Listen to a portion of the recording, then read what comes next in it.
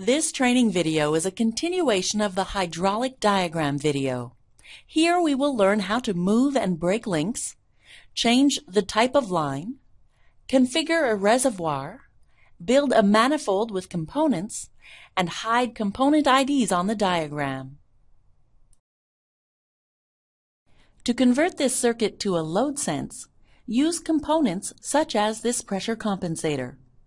Change the position using the context menu and insert the component directly onto the line by holding the Shift key while dragging and dropping.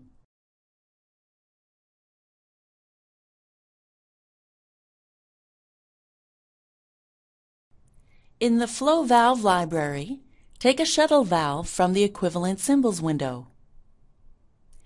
Change the position of the symbol to face the opposite direction.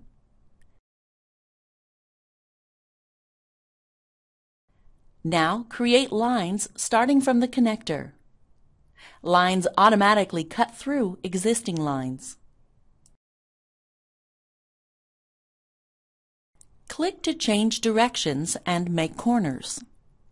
Connect this valve to the existing port of the drain. Duplicate the shuttle valve by holding the Control key and moving the symbol. Delete the fixed displacement pump and replace it with a load sense pump. Go to the load sense pump equivalent symbols window. This one doesn't have a shaft.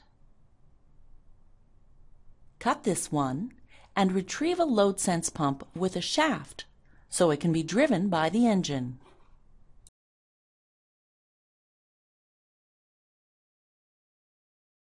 It connects automatically. Connect the load sense pump to the shuttle valve. Find a filter for the exhaust of the relief valve.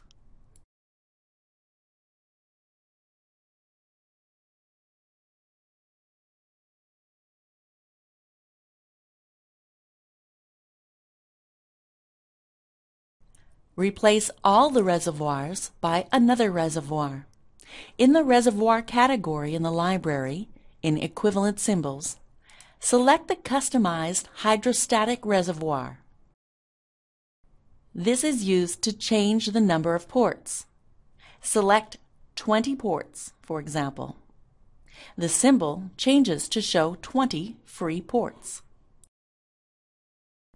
Move the component either with the mouse or the arrow key on the keyboard, and select the link and connect it to one of the ports. Take the handle and move the link. Move the direct links in the same way. When a line is selected, it turns blue with squares. These squares are the handles. Use these handles to move the link. Notice that the connector follows. Any line can be moved horizontally and vertically. Any segment of a line can be moved with the handle.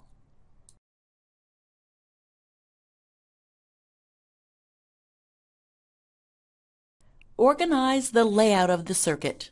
Adjust the design. Move the cylinder a little in preparation for the manifold. Zoom in and change the type of line. Click on a line and left-click to open the context menu.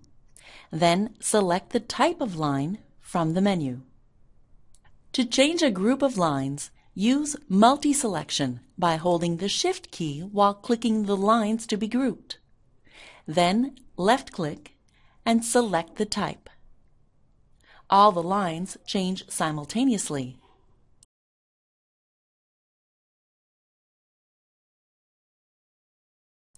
The manifold needs an outline to form the box. Draw a rectangle by going to the Home tab and using a drawing tool.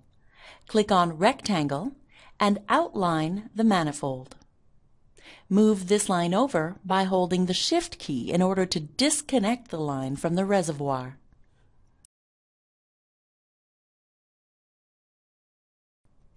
Using the Links group in the Home tab, add some links to extend these lines to reach the edge of the manifold. and right-click to change the type of the line to a return line. Use the Break Links command by clicking on the lines. This will be useful in creating the assembly manifold. In the Edit tab, change the thickness of the line of the rectangle and fill it in with a pattern.